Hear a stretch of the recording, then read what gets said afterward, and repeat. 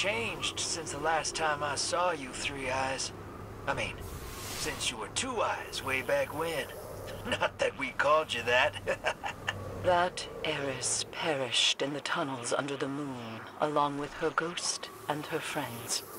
She died not knowing whether anything in this universe could bring hope against the likes of Crota and the Hive.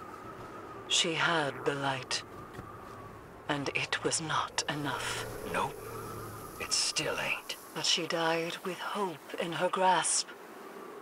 With that hope came one last life.